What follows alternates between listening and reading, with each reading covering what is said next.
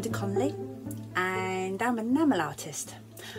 My work is principally inspired by stories, memories and dreams. I first started enameling over 30 years ago when my husband, we just got married, brought home this really old enameling kiln from a junk shop for me to try. And I'd always experimented with a wide range of art forms: sewing, pottery, stained glass, drawing, painting. But there's something about this combination of glass and colour that completely captivated and entranced me.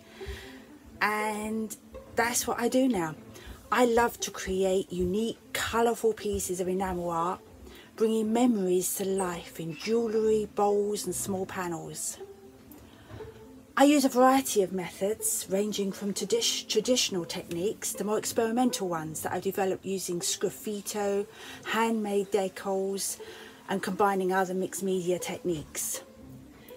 Now I have here my pestle and mortar, like so, and my enamel. So I take my enamel and I have already washed my pestle and mortar, because if you've got it kicking around your workshop, chances are it's going to pick up a bit of dirt. And as we're aiming to have this enamel beautifully clean, any dirt in your bowl to begin with is obviously not going to be on your side.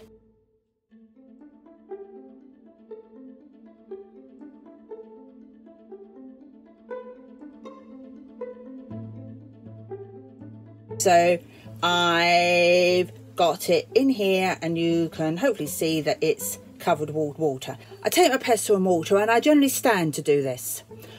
And what I do first is I rock it. I'm holding my thumb over the pestle like that, so I can put quite a bit of force into this. Once I've done all that I can like that, then I start to grind it. Right, okay, so now I've been grinding this and I've got it nice and smooth, okay?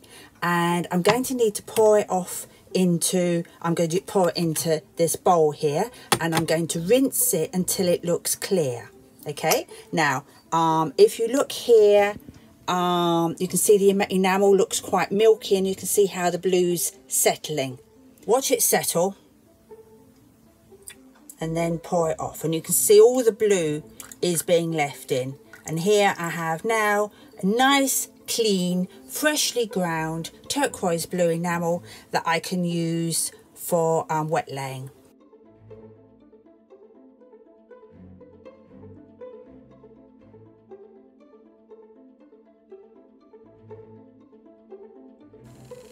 I carried on working with this on this for a little bit longer, and now it's ready to go in the kiln.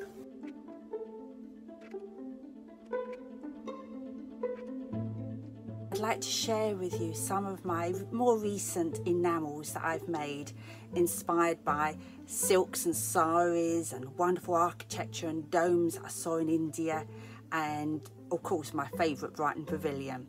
And here's a small selection of my work.